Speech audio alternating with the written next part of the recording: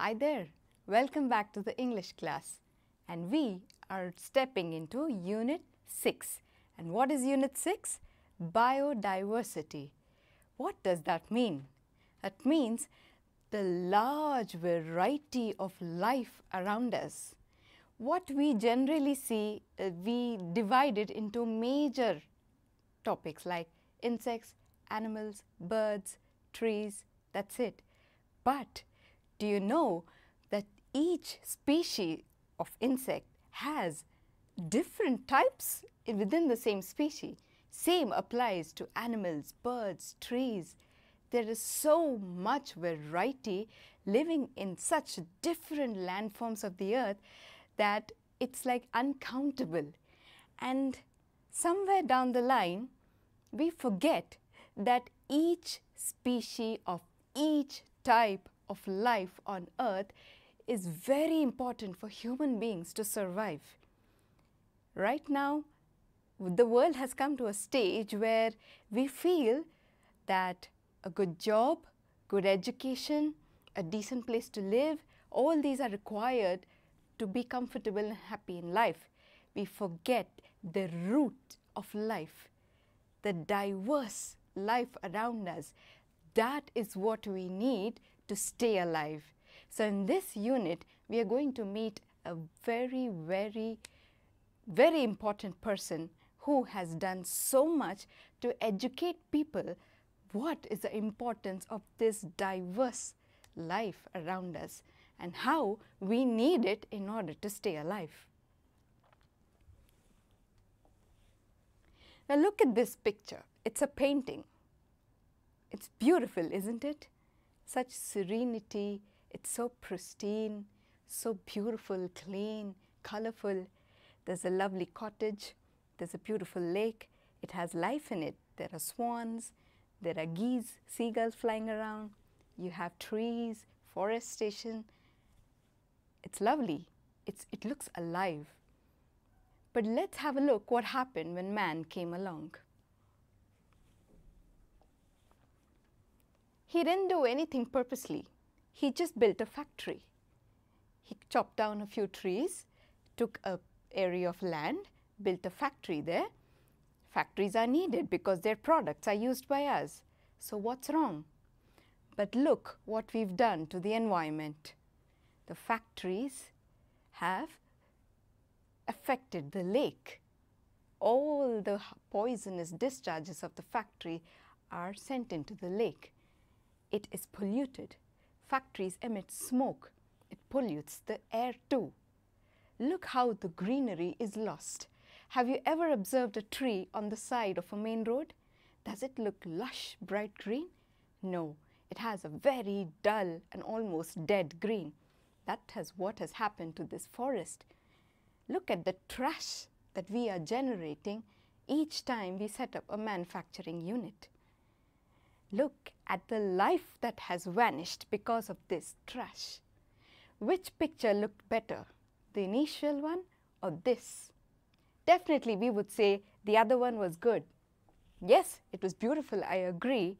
But do you agree that this is what we are doing to our nature knowingly or unknowingly? Yes. So let's face this reality and let's discuss what this wonderful lady taught us in order to face this situation.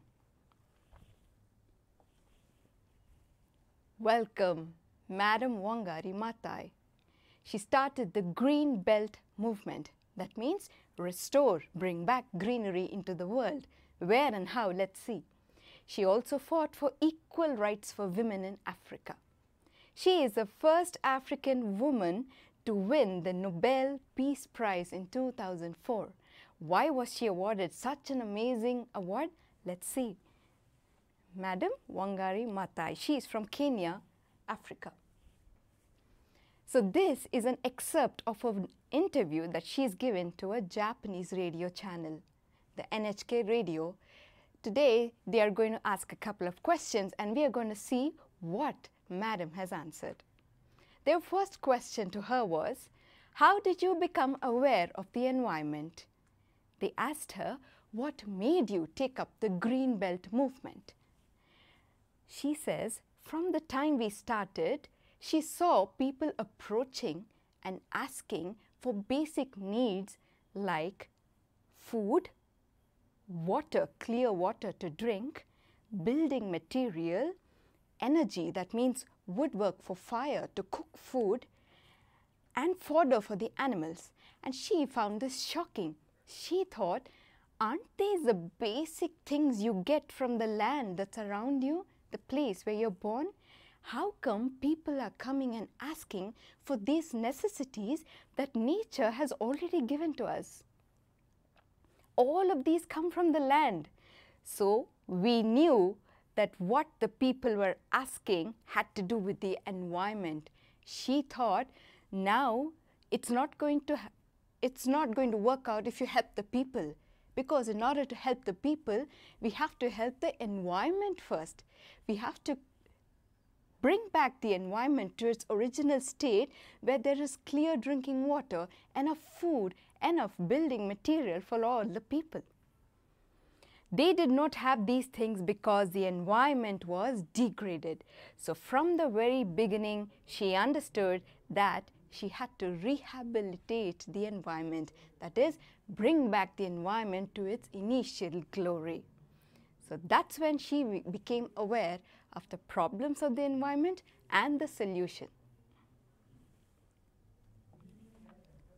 The forested mountains around the area in Kenya, they were the source of water and rain.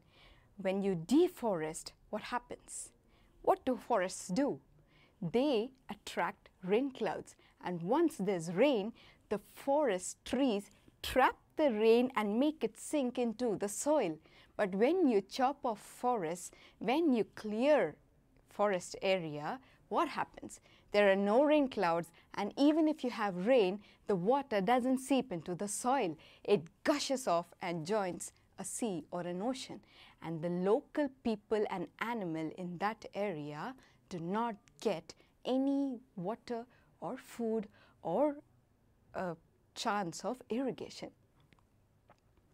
When you deforest, you cause a shortage of water and a change of rainfall patterns, and therefore people are not able to get food and water.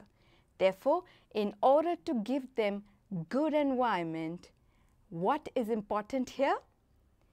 Government. This is Mr. Obama paying attention to what Madam Wangari has to say.